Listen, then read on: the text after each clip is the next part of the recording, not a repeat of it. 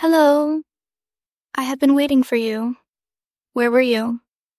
Would you believe me if I told you that I generated this lip sync video completely using one AI tool? And not just this video of a man walking in the desert was also created by the same AI. Or this video of a fictional cartoonish character was generated by the same AI. And even videos that seem like from another world or an alien world like this one, and tons of other videos.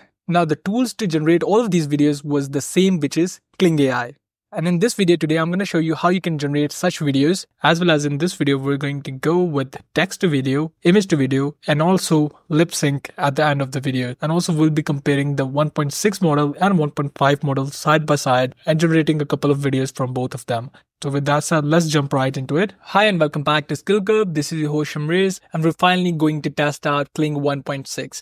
But in this video, what I'm going to do is I'm going to compare KLING 1.6 with the older version, which is KLING 1.5. So let's go ahead and start with our first prompt, which is going to be a tracking shot. Now, a few things before I go with the prompt is that you can have KLING for free using their basic $0 per year plan, or you can go with the standard, the pro, or the premier plan if you want to. I'm using the standard plan, which gives you around 660 credits per month, and you can even buy extra credits, which costs you around $1 per 100 credits. So that's all about the pricing. Now let's jump back and go with the prompt. So the prompt for the first video is going to be a traveler wrapped in a long scarf walks across a sand dune, leaving footprints behind. The camera follows from behind, tracking their slow progress as the golden sunlight casts long shadows. So the prompt is quite detailed, as you can see, and we are going to go with some settings. So if you have any previous experience with KLING, you know about the settings, but I'm just going to explain these. So the creativity slider is something, if you slide it towards the creativity, is going to be more creative in its generation. And if you go towards the relevance, it's going to accurately follow the prompt and be more relevant to the prompt. But what I like is to leave it at 0.5, which is the middle of both, so we get a balanced output. As for the mode, I'm going to go with the professional mode. You can go with the standard mode as well, but professional mode is more like my thing, and it generates really good results. As for the duration, for first video, I'm just going to go with 5 seconds, and I'm going to keep the aspect ratio to 16:9, which is a wide screen just like this one. Now, last couple of things is that you can generate multiple videos. You can slide this ahead to get 2 videos per generation, or 3 videos, or 4 videos. But I'm going to go with 1 video here, and we don't have the camera movement feature yet enabled with 1.6 model, as you can see here. But we do have a negative prompt, which is optional, but I like to be very detailed about my videos. So I'm just going to go and add my negative prompt here. So in your negative prompt, you're going to mention things that you don't want in your video. So I want to avoid harsh windstorms, crowded scenes, or vehicles. Also overly dramatic or ominous elements like skeletons or vultures. So I'm just going to go and click generate here. So there you go, the results are out, but before checking out the results, what I want to do is I want to generate the same output, but with a different model, which is KLING 1.5. So let's just select that. I'm going to leave everything as it is, the negative prompt and the settings as well. Let's go and generate. So there you go, we have the result from KLING 1.5 as well as KLING 1.6.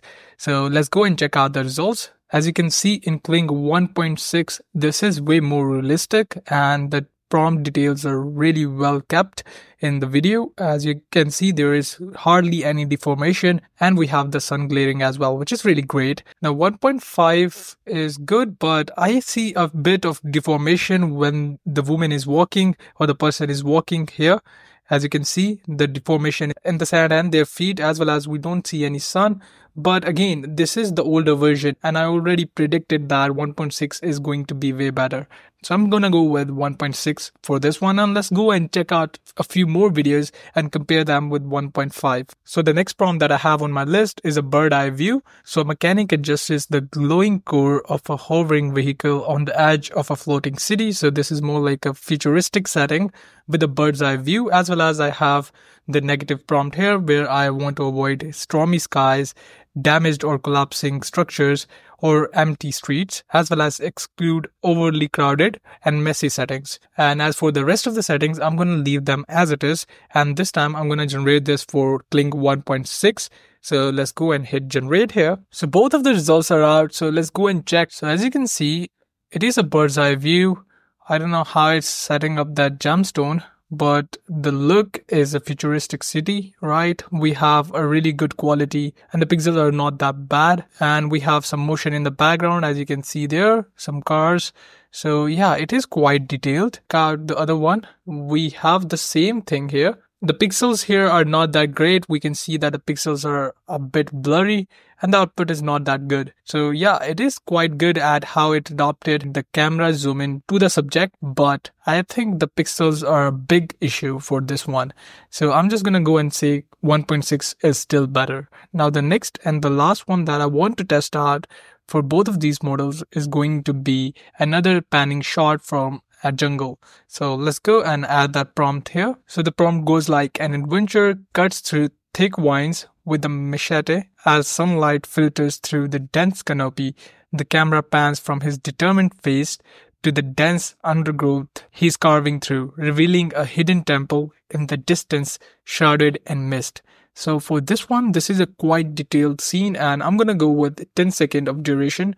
And this one I want to try in the portrait view because I want to turn this into my TikTok or my YouTube Shorts content later on. So let's go and do that. As for the negative prompt, I'm going to avoid wild animals as well as overly dark or ominous settings and excessive rain, as well as no futuristic or modern objects should be there like drones and stuff. So I created this negative prompt very carefully.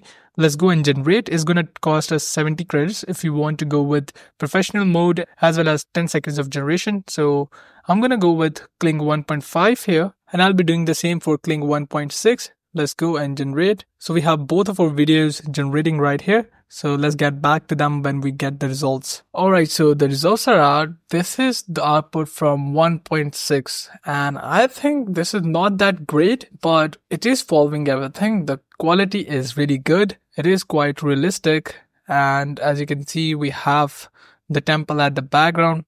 Really cool. Check out the 1.5 results. Alright.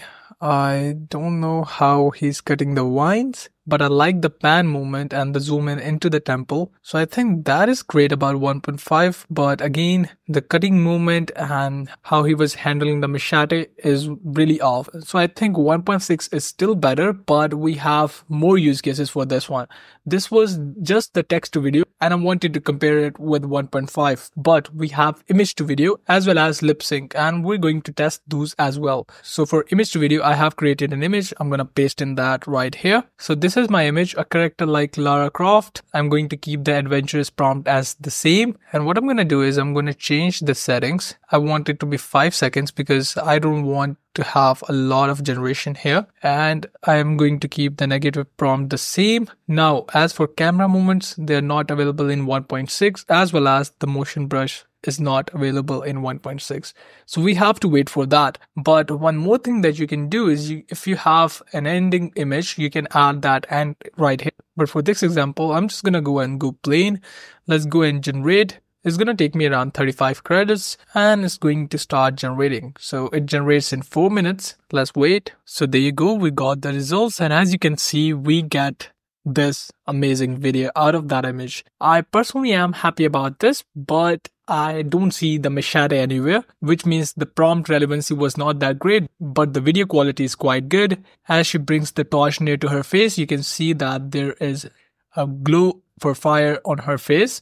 So this is quite good. I think this is a pass. Now for another image to video, I want to go with one of the examples and see how good it performs. So I'm just going to go and actually generate this. And while this is being generated, what I'm going to do is I'm just going to go to the lip sync and I'm going to try a lip sync as well. So let's say I want to go with this video here. And I want her to say something. So for the text to speech model is going to be, hello, I have been waiting for you. Where were you? So that's the text. And for the voice, I'm going to choose this melody voice. It is a female's voice. And last but certainly not least, for the speech ratio, I'm going to go with 1x, which is the normal speed. So let's go and actually try to generate this. So there you go. It is already being generated. So it's in queue. Let's wait for that. And there you go. We have the results for image to video generation, and this looks quite good. I mean, it's straight out of some alien movie, but this is really good. So I'm just gonna go and keep this. And if you want to download any video that you have generated, you can just hover over to downloads and you can just download with watermark or without watermark. So I'm gonna go with without watermark, of course. So let's go and click there. So yeah, I should have the video right there. It's being downloaded. So there you go. We have the results for lip sync video, and let's go and check them out. I have been waiting for you. Where were you? I think this is quite accurate and I really love it. So I'm just gonna go and keep it. So let's go and download this. And with that downloaded, I think we have covered everything about KLING AI and its 1.6 new model that just got launched. So we went on and compared 1.6, which is the new model, with 1.5, which was the older version, as well as we went on and did some image to video and some lip sync as well. Video generation was really good, but to be very honest, I think this lip sync was one of the best that I've seen so far, and I really love it. So with that said, I want to wrap this video up. I hope this video was helpful. If you found this video insightful, hit that like button.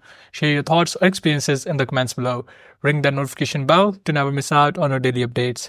Thanks for watching, and I'll see you in our next video. Till then, stay curious and keep exploring.